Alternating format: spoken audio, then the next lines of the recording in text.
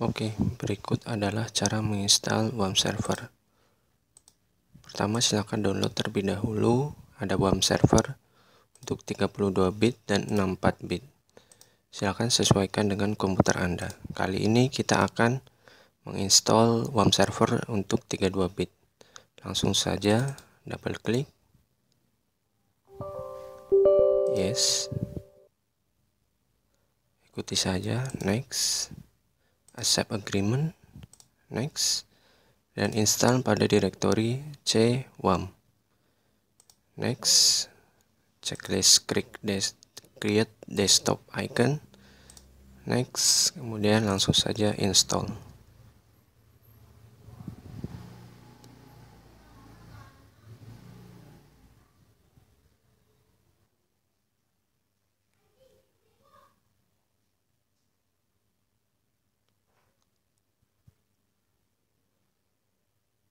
Kemudian akan muncul pilihan default browser. Biarkan seperti itu, langsung saja klik open.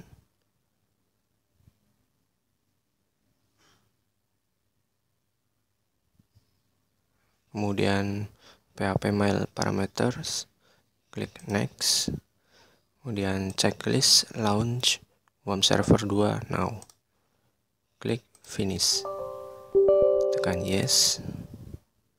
Kemudian akan muncul icon WampServer di tray icon. Merah berarti server belum berjalan, kuning berarti proses sedang berjalan, sedangkan hijau berarti server sudah siap digunakan. Langsung saja klik icon WampServer, kemudian klik localhost.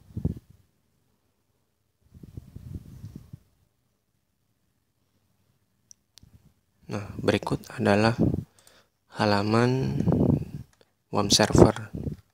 Project-project yang kita kerjakan akan muncul pada bagian di bawah your project di sini. Karena kita belum memiliki project, maka di sini tertampil no project yet.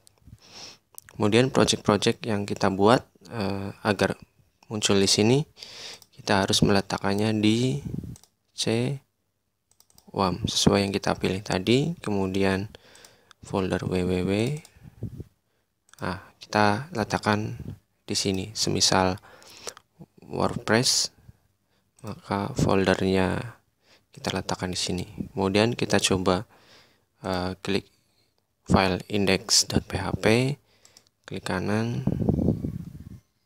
kemudian edit dengan text editor favorit Anda. Di sini saya menggunakan Notepad++.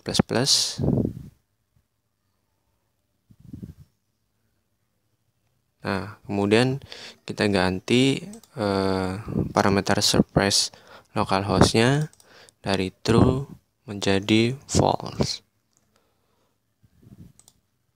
Kemudian langsung saja save. Kita tutup. Refresh. Selesai. WampServer siap digunakan. Terima kasih.